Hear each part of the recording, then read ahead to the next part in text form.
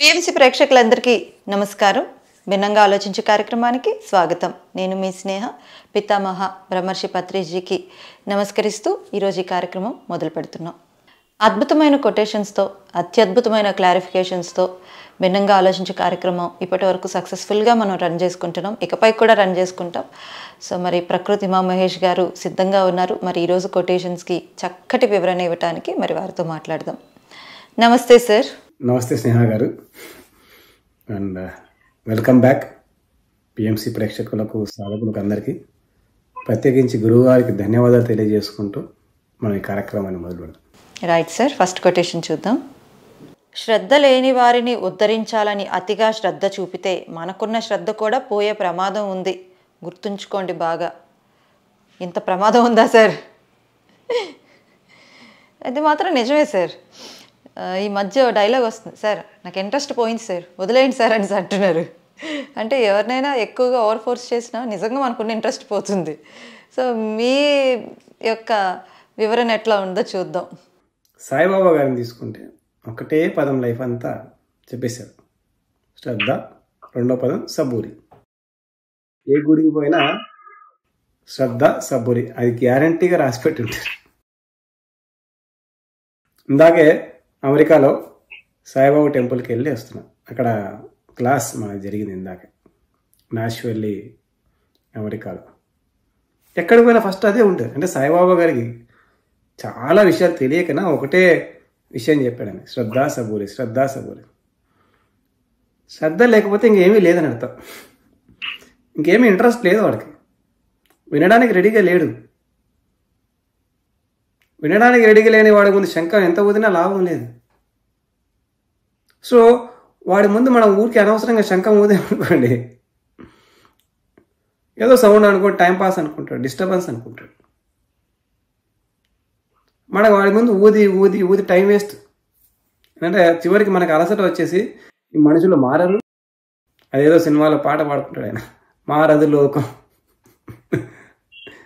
మారని వాడి దగ్గరికి వెళ్ళి మారదు మారదు అంటే వాడికి ఇంట్రెస్టే లేదు. కొద్దిగానే ఇంట్రెస్ట్ ఉందా? అనువంత ఇంట్రెస్ట్.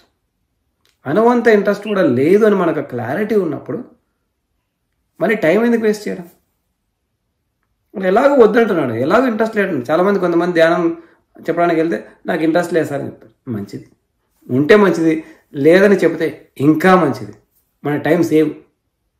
మొన్న అమెరికాలో ఒక అబ్బాయికి బుక్ ఇవ్వడానికి ట్రై చేస్తాను. నాకు ఇంట్రెస్ట్ లేదు సార్, చాలా మంచిది. నాకు ఇంట్రెస్ట్ లేదంటే ఇంకా మంచిదే కదా, మన బుక్ సేవ్ అయింది. ఇంకెవరికైనా ఇంట్రెస్ట్ ఉన్న వాళ్ళకి ఇస్తాం బుక్, ఇంట్రెస్ట్ లేని వాడికి ఎందుకు మనకి? నాకు ధ్యానం అంటే ఇంట్రెస్ట్ లేదంటే ఇంట్రెస్ట్ ఉన్న వాళ్ళకి చెప్దాం. లాభం లేని వ్యాపారం నుంచే, లాభం లేని వ్యాపారం చేస్తే నష్టం వస్తుంది. నష్టం వస్తే ఎక్కువ కాలం వ్యాపారం చేయలేము. ధ్యానం మీద ఇంట్రెస్ట్ లేదు, అనువంతా కూడా జ్ఞానం లేదు, శ్రద్ధ లేదు. అలాంటి వాడికి మనం చెప్పి చెప్పి చెప్పి ఎందుకు కలిసిపోవాలి? వాడి లైఫ్ మీద వాడికి ఇంట్రెస్ట్ లేనివాడు మనకెందుకంట? వాడి లైఫ్ మీద వాడికి ఇంట్రెస్ట్ ఉంటే మనం సహాయం చేస్తాం, మన దగ్గర ఉన్నది పంచుతాం. వాడి మీద వాడికే ఇంట్రెస్ట్ లేదు, మనం ధ్యానం చెప్తున్నా మనం వినట్లేదు అంటే వాడి మీద వాడికే ఇంట్రెస్ట్ లేదు, మనకేం పని? మన ఇంట్రెస్ట్తో మన ఆత్మజ్ఞాన శిక్షణలో ఒక భాగంగా, మన ధ్యాన సాధనలో ఒక భాగంగా మనం అందరికి పంచుతాం. వాడితో మనకి ఎవరు ఎదుటి వాడితో మనకు పనే లేదు. ఎదుటివాడికి శ్రద్ధ ఉంటే, వాడు రెడీ అంటే అప్పుడు వినమ్రంగా తీసుకునైనా నా దగ్గర ఒక అస్త్రం ఉంది, బ్రహ్మాస్త్రం. ధ్యానం అనే ఒక అస్త్రం ఉంది, జ్ఞానం అనే ఒక అస్త్రం ఉంది, తీసుకో. పంచడానికి రెడీగా ఉన్నాం, రుద్దడానికి రెడీ లేదు. మనం ఎవరికి రుద్దకూడదు. శ్రద్ధ లేని వాడిని వంచడానికి లేదు. వాడికి శ్రద్ధ ఉంటేనే మన దగ్గర ఉంటాడు. శ్రద్ధ, కనీస శ్రద్ధ లేనప్పుడు వదిలేయడం చాలా ఉత్తమం. అప్పుడు కనీసం మన శ్రద్ధ మనకు మిగులుతుంది. అదర్వైజ్ మనకు కూడా ఒకసారి ఇంకా వెక్స్ అయిపోతాం, ఫెడప్ అయిపోతాం. అందుకే పాటలు రాసుకుంటారు, మారదు లోకం అని. ఫెడప్ అయిపోతే మారదు లోకం అనుకుంటాం. శ్రద్ధ ఉన్నవాడికి ఇస్తే మారుతుంది లోకం. ఎందుకు మారదు? ఎన్ని లక్షల మంది మారలేదు, ఎన్ని కోట్ల మంది మారలేదు ధ్యానం విని. సో మనం గమనించుకోవాలి, ఇంతైనా ఒక అనువంతైన శ్రద్ధ ఉందా? అప్పుడు మనం మన సమయాన్ని, మన విలువైన సమయాన్ని మనం వారికి ఇవ్వచ్చు. మన విలువైన జ్ఞానాన్ని మనం వాళ్ళకి ఇవ్వచ్చు. మన విలువైన పుస్తకాన్ని మనం వారికి ఇవ్వచ్చు. అప్పుడు మనకు ఇంకా శ్రద్ధ పెరుగుతుంది. ఇంకా అలాంటి వాళ్ళకు 1000 మందికి మనం దానం చేయొచ్చు. అపాత్ర దానం చేయకూడదు. ఆ ఆలోచనతో ఆ కొటేషన్ రాయడం జరిగింది. కరెక్టే సార్. నిజంగా అస్సలు ఇంట్రెస్ట్ లేని వాళ్ళతో ఉండి వాళ్ళ మీదే ఫోకస్ చేస్తే ఇక్కడ రెడీగా ఉన్న వాళ్ళని మిస్ అయిపోతామేమో. లేదు మనం మార్చాలి, వీళ్ళని ఎలా అయినా మార్చాలి అనుకుంటే డెఫినెట్గా మనకున్న మతి పోతుంది. మీరు అన్నట్టు కొంచెం ఇంట్రెస్ట్ ఉన్నా చాలు. సో వాళ్ళకి మనం ఏదో ఒకటి చెప్పొచ్చు. అయితే అసలు శ్రద్ధ లేని వాళ్ళని వదిలేయమంటారు. ఒకసారి చెప్పి వదిలేయమంటారు. ఒక్కసారి మ్యాక్సిమం రెండోసారి మన ఇంట్లో వాళ్ళైనా వదిలేయాల్సిందే. మా అమ్మ నన్ను వదిలేశాను, చిన్నప్పుడే వదిలేశాను. ఆమె దారి ఆమెది, నా దారి నాది. నాకు అమ్మ, నేను కొడుకు, అంతే. నా ఒక రిలేషన్షిప్, ధ్యానం రిలేషన్షిప్ మా అమ్మతో నాకు లేదు, మా అన్న వాళ్ళతో లేదు. వాళ్ళ దారి వాళ్ళది, నా దారి నాది. వీళ్ళకి ఇంట్రెస్ట్ లేదు, మంచిది. ఇంట్రెస్ట్ లేనప్పుడు ఎందుకు? మన వాళ్ళు కదా, మార్చాలి కదా. ఇదేమీ లేదు. ఎవరిని మార్చడానికి మనం పుట్టలేదు. మారాలనుకున్న వాడికి దారి చూపడానికి పుట్టాం. మారాలి అని అనుకున్న వాడికి దారి చూపుతాం. మారే ఇంట్రెస్ట్ ఉన్న వాడికి దారి చూపుతాం. మార్చడానికి పుట్టలేదు. వాళ్ళకి ఇంట్రెస్ట్ ఉండాలి మొదటగా. వాళ్ళు అడిగేయడానికి కొంతలో కొంత రెడీగా ఉండాలి. కాబట్టి హ్యాపీగా వదిలేద్దాం. ఎందుకు వేస్ట్? ప్రపంచం మారడానికి చాలా రెడీగా ఉంది. బుద్ధుడు వాళ్ళ నాన్నని వాళ్ళ అమ్మని మార్చడానికి కాడు కూర్చోవచ్చు కదా. ఎందుకు బుద్ధుడు మళ్ళీ రాజ్యానికి వెళ్ళి వాళ్ళ అమ్మని వాళ్ళ నాన్నని మార్చడానికి ట్రై చేయలేదు ఆయన. ప్రపంచాని కోసం పనిచేసేది. ఎవరికైతే ఇంట్రెస్ట్ ఉందో వాళ్ళందరి దగ్గరికి బుద్ధుడు వెళ్ళాడు. వాళ్ళ నాన్న దగ్గరికి వెళ్ళి ధ్యానం చేయి, నాకు జ్ఞానం వచ్చిందని చెప్పలేదు. ఆయన ఇంట్రెస్ట్ ఆయనది. ఆయన రాజ్యాన్ని వెళ్దాం అనుకుంటున్నాడు. ఈయన ఇంట్రెస్ట్ జ్ఞానము, ధ్యానము. ఆయన దారి ఆయన చూసుకున్నాడు, ఈయన దారి ఈయన చూసుకున్నాడు. ఎవరి దారి వారిదే. అలానే వారు తక్కువ కాదు, మనం ఎక్కువ కాదు. ధ్యానం మన దగ్గర వినట్లేదు అనేసరికి మనం ఏమనుకుంటామంటే ధ్యానం చేయనివాడు తక్కువ అనుకుంటాం. అలానే కూడా మనం అనుకోవడానికి ఏమీ లేదు. వారి దారి వారిది, మన ఇష్టం మనది, మన దారి మనది అని అనిపించింది నాకు. వాళ్ళని విమర్శించే పని కూడా లేదు. ఇంకా నువ్వు మారవు, నువ్వు ఇంతే, నువ్వు అంతే. అది కూడా మన టైం వేస్టే కదా. అవతలాడు విమర్శిస్తున్నాడు, మనం మన శక్తిని వేస్ట్ చేసుకుంటాం. మన టైం మనం వృధా చేసుకుంటున్నాం. మన శక్తి విలువైనది, మన సమయం చాలా విలువైనది, మన మాట విలువైనది, మన తెలివి విలువైనది. అన్ని విలువైనవన్నీ మనం వేస్ట్ చేసుకోవడం ఎందుకు? విలువ లేని వాటి కోసం. వాళ్ళకి ఇంట్రెస్ట్ లేదు, వాళ్ళకి విలువ తెలియదు. విలువ లేని వారి కోసం, విలువ తెలియని వారి కోసం మన శక్తులను ఎందుకు వృధా చేసుకోవాలి? మన ఆస్తులు ఎందుకు వృధా చేసుకోవాలి? మన దగ్గర బంగారం ఏదైనా ఉంటే అందరికి పోయి ఇస్తామండి ఫ్రీగా, తీసుకొని. విలువైనది బంగారం. అలాగే మన మాట చాలా విలువైనది. మన మాట విలువ తెలియని వాడి దగ్గరికి ఎందుకు మనం పోయి మాట్లాడడం? మా ఆఫీస్లో సాఫ్ట్వేర్ ఇంజనీర్స్ చాలామంది ఉంటారు. ఒక 10,000 మంది ఉన్నారు మా ఆఫీస్లో. నేను ఎక్కడ అప్పుడు ధ్యానం అనే పదం మాట్లాడను. వాళ్ళకి ఇంట్రెస్ట్ లేదు. అలానే వాళ్ళు తక్కువ కాదు.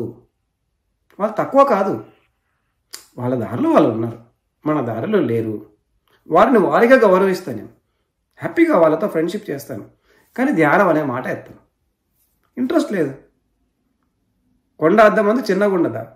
విశ్వదాభిరామ. ఇంట్రెస్ట్ లేదు. నాకు ఆఫీస్ అవసరము, నాకు ఉద్యోగం అవసరం, నేను ఉద్యోగం చేస్తున్నా అంతే. నాకు ఆఫీస్తో నాకు రిలేషన్షిప్ ఏంటి? ఉద్యోగము. ధ్యానం రిలేషన్షిప్ నాకు ఆఫీస్లో లేదు. ఓ 12 ఏళ్ళు ఒక ఆఫీస్లో ఉంటే ఒక్కరు దొరికారు. ఒకే వ్యక్తి 12 సంవత్సరాలకు. మంచిది. ఆ వ్యక్తి కూడా రావాలని ఏం లేదు, ఆ ఇంట్రెస్ట్ ఉండి వస్తున్నాడు. ఒక్క వ్యక్తి 12 సంవత్సరాల్లో 10,000 మందిలో. మంచిది.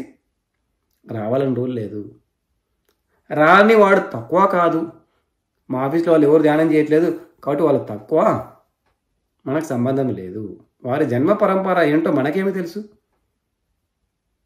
మనం ఎవరిని జడ్జిమెంట్ చేయడానికి లేము. మనం సాధన చేయడానికి ఉన్నాం, పంచుకోవడానికి ఉన్నాం. ఓకే, నెక్స్ట్ కొటేషన్ చూద్దాం. నా జీవితంలో జరిగినవన్నీ అద్భుతాలే, జరుగుతున్నవన్నీ అద్భుతాలే, జరగబోయేవన్నీ అద్భుతాలే. మరి మీ జీవితంలో? సార్, మీ జీవితంలో అన్ని అద్భుతాలు జరిగాయని చెప్పి మాకు పాస్ట్లో ఏవో సాడ్ మూమెంట్స్ ఉండొచ్చు, జరుగుతున్నప్పుడు ఏదో కష్టాలు ఉండొచ్చు, జరగబోయేదేమో ఎవరికి తెలుసు. అంటే మీ జీవితంలో అద్భుతాలు జరిగిపోయాయి, మీ జీవితంలో అద్భుతాలు జరుగుతున్నాయని, మా జీవితంలో కూడా అలా జరుగుతాయని ఎలా సార్ చెప్పేశారు కొటేషన్ రూపంలో? నేను చెప్పలేదు. యద్భావం తద్భవతి అని శ్రీకృష్ణుడు చెప్పాడు. అవును కదా? మీకు ఏం కావాలనుకున్నారు? అద్భుతాలు కావాలనుకుంటున్నారా? కావాలి నాకు. అయితే అద్భుతాలు అనుకోండి. మనము ఎలాంటి భావనకి శక్తినిస్తే అవే జరుగుతాయి. నా జీవితం అంతా చాలా దుర్భరమైనది, నేరాలు ఘోరాలు రిపీట్ చేయని మంత్రం. మరి రేపు ఎల్లుండి నేరాలు ఘోరాలు వస్తాయి. అట్లా కాదు, నా జీవితం చాలా అద్భుతమైనది. నిన్న అద్భుతమే, ఇప్పుడు అద్భుతమే, రేపు అద్భుతమే. ఇప్పుడు ఈ ఎపిసోడ్ చేస్తాం, అద్భుతమైనది కాదా? అద్భుతం. రేపు ఎపిసోడ్ కూడా అద్భుతమే, నిన్నటి ఎపిసోడ్ కూడా అద్భుతమే. అద్భుతం అని అనుకుంటే పోయేది ఏముంది? అంటే నా ఖర్చు అవుతుందా? ఖర్చు కదా. మంచి భావనతో ఉండొచ్చు కదా. సద్భావనలతో ఉంటే సరైన భవిష్యత్తు ఏర్పడుతుంది. సరికాని భావనతో ఉంటే సరికాని భవిష్యత్తు ఏర్పడుతుంది.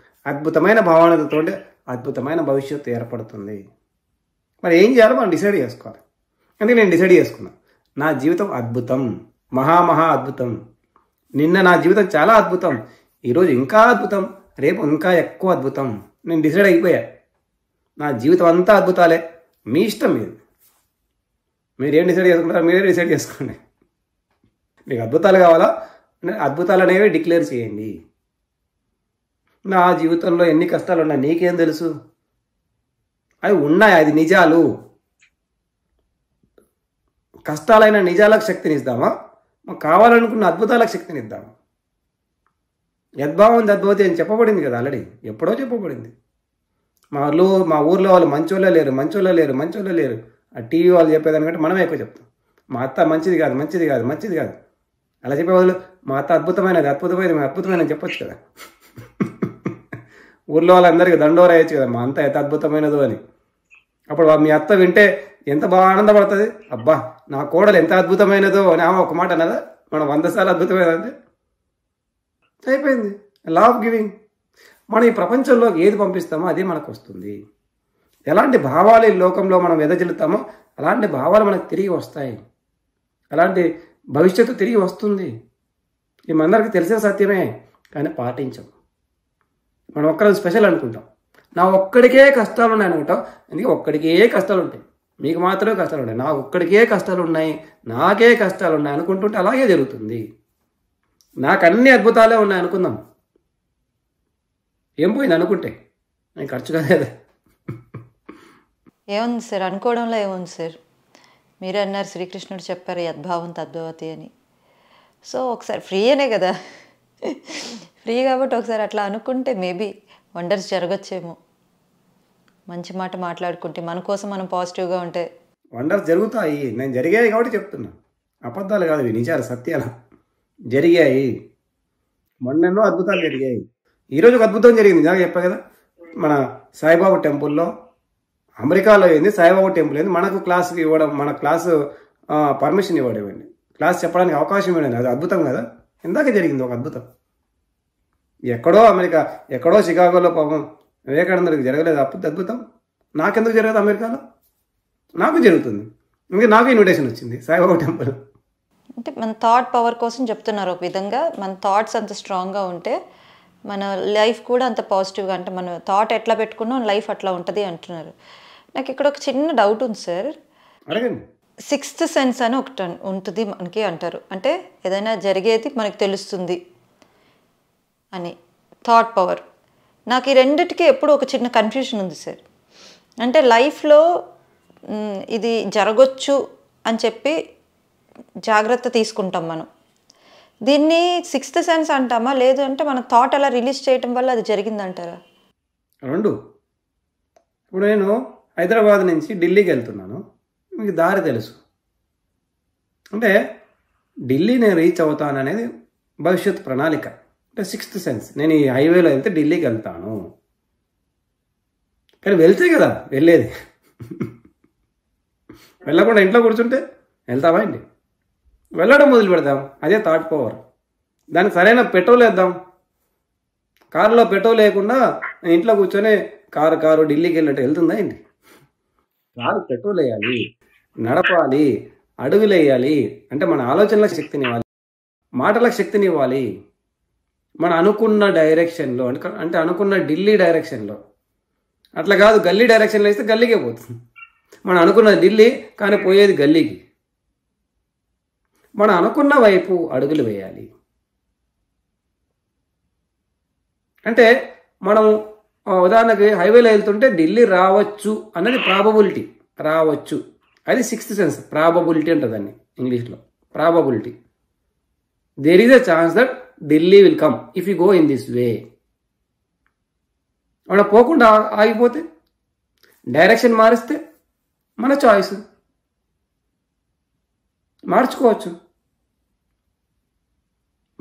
మనం ఎప్పుడైనా జీవితాన్ని మార్చుకోవచ్చు మన థాట్ పవర్ ద్వారా. కానీ మనకు అంత పవర్ ఉండాలి కదా, అంటే దానికి తగిన శక్తి ఉండాలి కదా, దానికి తగిన ధ్యానం చేయాలి కదా రెగ్యులర్గా. అలా ధ్యానం చేయము, రైట్ థాట్స్ పెట్టుకోము, అన్ని రాంగ్ థాట్స్ పెట్టుకుంటాం, అన్ని రాంగే తిరుగుతూ ఉంటాయి. ఏదో ఒకటి జరిగిందని 100 సార్లు దానికి థాట్ యాడ్ చేస్తాం. సో సిక్స్త్ సెన్స్ కూడా ఉండొచ్చు, అది కూడా కొంతవరకు నిజమై ఉండొచ్చు. కన్సిడర్ ఎట్లా చేయాలి అని. ఇప్పుడు ఫర్ ఎగ్జాంపుల్ మీరే అన్నారు, ఇప్పుడు మనం కార్లో జర్నీ చేస్తున్నామని, సడన్గా నేను ఒక ఊరు నుంచి ఇంకొక ఊరికి వెళ్ళాలి, నాకు సడన్గా మైండ్లో ఏదో అనిపించింది, కొంత దూరం వెళ్ళాక ఈ కార్ టైర్ ఏదైనా ప్రాబ్లం అవ్వచ్చు, సో బెటర్ నేను ఇంకొక టైర్ కార్ డిక్కీలో పెట్టుకుందాం, దాని ఎక్విప్మెంట్స్ మొత్తం పెట్టుకుందాం అని చెప్పి నేను ముందు జాగ్రత్తగా అవన్నీ పెట్టుకుంటా. నేను ఎట్లా అయితే నాకు అనిపించిందో, నేను అంత దూరం వెళ్ళిన తర్వాత కార్ నిజంగానే ట్రబుల్ ఇస్తుంది. ఇప్పుడు దీన్ని నేను నెగిటివ్గా ఆలోచించానని అనుకోవాలా, లేదు అంటే ఇది నాది సిక్స్త్ సెన్స్ అని నేను అనుకోవాలా? ఆ టైంలో మన మైండ్ డిస్టర్బ్డ్గా ఉంటే నెగటివిటీ, డిస్టర్బ్డ్గా ఉందా దట్ ఈస్ నెగటివిటీ. డిస్టర్బ్డ్గా లేదు కానీ ఒక మంచి జాగ్రత్తపరమైన ఆలోచన వచ్చింది, practical thinking. So disturbed mind is negative mind. అట్లా కాదు, intellectual mind, practical mind is not negative mind. ఓహో దేర్ ఈజ్ అ ఛాన్స్, పెట్టుకుందాం. ఆలోచన రాకపోతే సరే, వచ్చిన తర్వాత జాగ్రత్త తీసుకుంటే తప్పు ఏమిటి? ఆలోచనే రాకుండా పోయామనుకోండి, దట్ ఈస్ వెరీ గుడ్. ఆలోచన ఆల్రెడీ వచ్చింది కానీ నెగ్లెక్ట్ చేయకండి అంటాను నేను. ఆల్రెడీ వచ్చింది ఆలోచన, ఆ టైంలో డిస్టర్బ్డ్గా ఉండకుండా కూల్గా రిలాక్స్డ్గా okay there is a chance, ఎందుకంటే హైవేలో వెళ్తున్నాము, మనం స్టెప్ని పెట్టుకుందాము. పెట్టుకుంటే పోయేది ఏముంది? మనం అందుకే సిక్స్త్ ఇయర్స్ చెప్తూ ఉంటుంది ముందే, చాలాసార్లు హింట్ ఇస్తుంటుంది నేచర్, బాబు నువ్వు టైర్ పెట్టుకోలేదు, కానీ మనం వినం, నెగ్లెక్ట్ చేస్తాం. ఓకే లేదు, స్ట్రాంగ్ పాజిటివ్ థాట్తో వెళ్ళు, స్ట్రాంగ్. మనం ఏం చేస్తామంటే చేసే మిస్టేక్ ఏంటంటే టైర్ పెట్టుకోము, మళ్ళీ నెగిటివ్గా ఆలోచిస్తాం. అంటే రిపీట్, భయపడుతూ ముందు అడిగేస్తాం.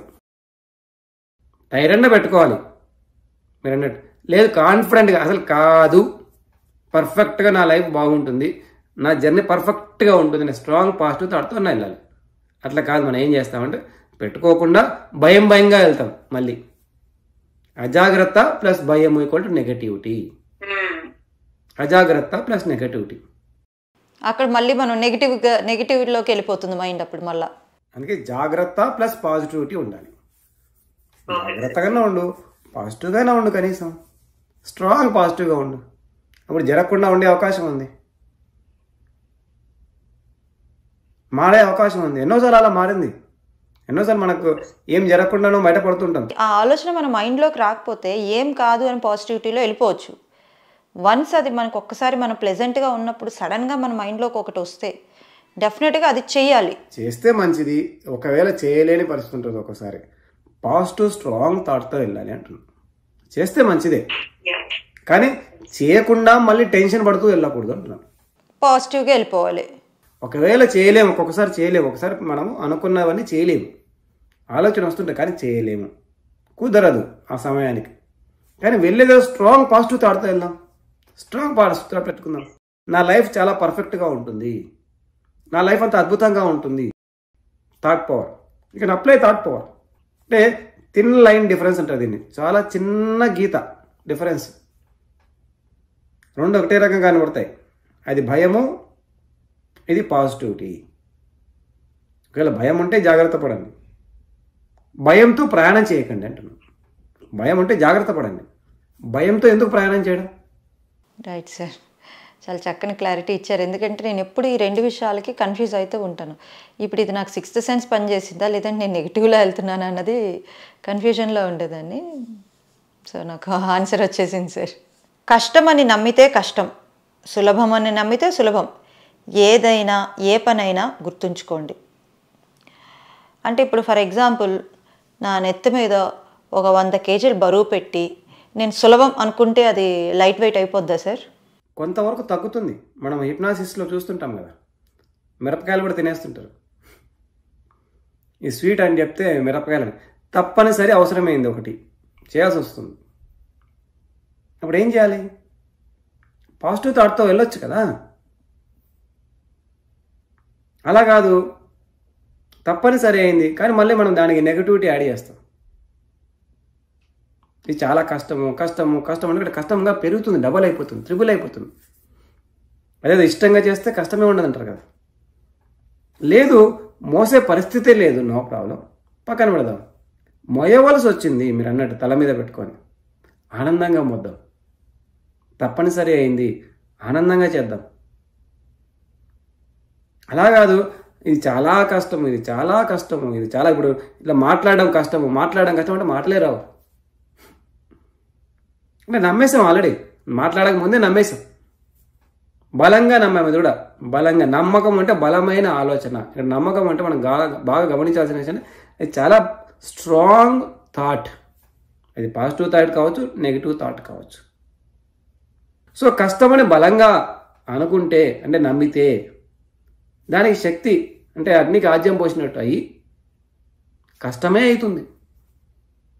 సులభం అని బలంగా నమ్మితే, ఉదాహరణకు నేను భిన్నంగా ఆలోచించు 1 కోటి పుస్తకాలు పంచాలని డిసైడ్ అయ్యా ఫ్రీగా అందరికీ. మొదట్లో 1000 పుస్తకాలు పంచడమే కష్టం అనుకున్నా. 1000 పుస్తకాలు పంచిన తర్వాత ఎంత సులభమో అర్థమైంది. ఆ తర్వాత 10,000 పంచాం మన టీం అందరం కలుపుకొని, ప్రకృతి టీం అనేది ఒక ఫామ్ అయిపోయి. ఆ తర్వాత 15,000 పంచాం. ఇప్పుడు 1 కోటి కాదు, ఒక్కొక్కరం 1 కోటి పుస్తకాలు పంచాలని అనుకుంటున్నాం. సులభం. 1 కోటి పుస్తకాలు నేను పంచగలుగుతాను, ఇది ప్రపంచానికి అవసరం ఉంది, ఈ పుస్తకం యొక్క అవసరం చాలా ఉంది, ప్రతి ఒక్కరు ఆనందంగా ఉండాలి. నా లక్ష్యం ఏంటంటే ఆనంద జగత్తు, ధ్యాన జగత్తు ద్వారా ఆనంద జగత్తు, అది నా లక్ష్యం. ప్రతిసారి దగ్గర నుంచి నేను తీసుకున్న లక్ష్యం. ప్రతిసారి యొక్క లక్ష్యం ధ్యాన జగత్తు, దాని ద్వారా ఆనంద జగత్తు సాధించాలి, ప్రతి ఒక్కరి కళ్ళలో ఆనందం చూడాలి అన్నది నా లక్ష్యం. ఇంకే వీడియోలు చేస్తున్నాను, కొటేషన్స్ రాస్తున్నాను, పుస్తకాలు పంచుతున్నాము. సులభం. చాలామంది అడుగుతున్నారు, ఎలా పంచుతున్నారు, మేము అమ్మడమే కష్టం అవుతుంది, మీరు పంచడం ఎలా అవుతుంది అంటే, ప్రతిసారి కళ్ళతో చూడలేదా? ప్రతిసారి ఎంత పంచాడు? ఎంతో పంచాడు. ఆయన పంచిన దాంతో పంచుకుంటే మనం పైసే నథింగ్. ఇది సులభం అవుతుంది. నేను ఈ పని నేను చేయగలుగుతాను, ఇది నా పని, చేసేస్తాం. కూతురు పెళ్లి చేయడం కష్టము అనుకున్నారు, పెళ్లి చేయకుండా ఉంటారు. కూతురు పెళ్లి నా పని, ఇది కష్టం ఏమీ లేదు, నా ఇష్టం, అది చేస్తున్నాం కదా. కూతురు పెళ్లికి 1 కోటి రూపాయలు ఖర్చు పెడుతున్నాం. ఖర్చు పెట్టే వాళ్ళు చాలామంది ఉన్నారు. అదే 100 రూపాయల పుస్తకం అనేసరికి కష్టం సార్, 100 రూపాయలు ఎక్కడ దొరుకుతాయి సార్ అనేవాళ్ళు కూడా ఉన్నారు. ఇష్టం కాబట్టి కూతురు పెళ్లి దగ్గర 1 కోటి రూపాయలు కూడా అడ్డం రాదు. ఇష్టం, అక్కడ కష్టం లేదు. ఇక్కడ 100 రూపాయల పుస్తకం ఒకటి ఇవ్వాల్సి వచ్చేసరికి ఎక్కడి నుంచి ఇచ్చేస్తాం సార్, మేము మాకు చిన్న బాధ్యతలు నమ్మేసావు. ఇది కాదు, ఇది కుదరదు, దీని మీద ఇంట్రెస్ట్ లేదు నీకు. ఇంట్రెస్ట్ లేనప్పుడు, కష్టం అనుకున్నప్పుడు కష్టమే అవుతుంది. ఇష్టం ఉన్నప్పుడు, సులభం అనుకున్నప్పుడు, డిసైడ్ అయినప్పుడు, ఇది నా పని అనుకున్నప్పుడు అన్ని దారుల్లా తెరుచుకుంటాయి. ఎలాగైతే శ్రీకృష్ణుని తీసుకెళ్ళి ఇంకొక చోట పెట్టడానికి శ్రీకృష్ణుడి తండ్రి ప్రయత్నించినప్పుడు అన్ని దారులు తెలుసుకున్నాయి. నది కూడా దారిచ్చేసింది వసుదేవుడికి. అలా ఖచ్చితంగా మనందరికి కూడా దారి ఇస్తుంది. ప్రకృతి దారి ఇవ్వడానికి రెడీగా ఉంది, మనమే రెడీగా లేము. మనం చేసే మంచి పనులకు దారి ఇవ్వడానికి ప్రకృతి ఎప్పుడు రెడీగా ఉంది, విశ్వం ఎప్పుడు సహాయం చేయడానికి రెడీగా ఉంది. మనమే రెడీగా లేము. మనం కష్టము అని అనుకుంటూ ఉంటాం. అంతమందికి కష్టం కాలేదు సముద్రాన్ని దూకడానికి, మనకు కూడా కష్టము కాదు. చాలా సులభమే. మనం ఇష్టం పెంచుకోవాలి. సులభం అని డిసైడ్ అవ్వాలి. సులభం అని డిసైడ్ అయిపోతాం, పోయేది ఏముంది? అన్నీ ఫ్రీనే కదా, ఆలోచనలన్నీ ఫ్రీ. డబ్బులు అయితే కష్టంగా అండి, ఆలోచనలకు ఏముంది? మంచి మంచి ఆలోచనలు పెట్టుకోవచ్చు కదా. సులభము నమ్ముదాం. లోక కళ్యాణం కోసం చేసే పనులని కనీసం మన ఇంట్లో పనులు పక్కన పెడతాం లేని, కనీసం లోక కళ్యాణం కోసం చేసే పనులని సులభము అని డిసైడ్ అవుదాం, నమ్ముదాం. మన పిరమిడ్ సొసైటీలు అందరూ నిరూపించిన వాళ్ళే, ప్రతి ఒక్కరు నిరూపించిన వాళ్ళే. మహా పెద్ద పెద్ద పనులు కూడా అలా చిటికలతో చేసేస్తుంటారు. చదువుతో సంబంధం లేదు, ఆడవాళ్ళ మగవాళ్ళ సంబంధం లేదు, వయసుతో సంబంధం లేదు, అలా చేసేస్తుంటారు. మనం ఎగ్జాంపుల్. మన చరిత్రనే మనకు ఎగ్జాంపుల్. మనది ఒక మహా చరిత్ర పిరమిడ్ సొసైటీ, మనమే ఎగ్జాంపుల్. సో చాలా చక్కగా చెప్పారు సార్. ఏదైనా ఒక మంచి పని చేయాలి అనుకున్నప్పుడు బ్లైండ్గా చేసేయడమే, ఇది అవుతుందా లేదా అని. నేచర్ ఎప్పుడూ సపోర్ట్గా ఉంటుంది, నేచర్ ఎప్పుడు రెడీగా ఉంటుంది అని చాలా చక్కగా చెప్పారు. ఎందుకంటే చేసేది మంచి పని అయినా ఇది అవుతుందో లేదో, వర్కౌట్ అవుతుందో లేదో అని ఆలోచిస్తూ ఉంటారు. మనం చేసేది మన మంచి పని అని మనకు అనిపిస్తే డెఫినెట్గా దూకేయడమే. నేచర్ ఆటోమేటిక్గా దారి ఇచ్చేస్తుంది, చూపిస్తుంది. సో చాలా చక్కగా మంచి వివరణ ఇచ్చారు. Thank you sir, thank you so much. Thank you very much. PMC ప్రేక్షకులకు, సాధకులకు, ప్రత్యేకించి గురువు గారికి thank you very much. So చూశారు కదా ఇవాళ భిన్నంగా ఆలోచించు కార్యక్రమం. మరొక భిన్నంగా ఆలోచించు కార్యక్రమంలో మళ్ళీ కలుసుకుందాం. అంతవరకు సెలవు, నమస్కారం. చూస్తూనే ఉండండి పిఎంసి ఛానల్.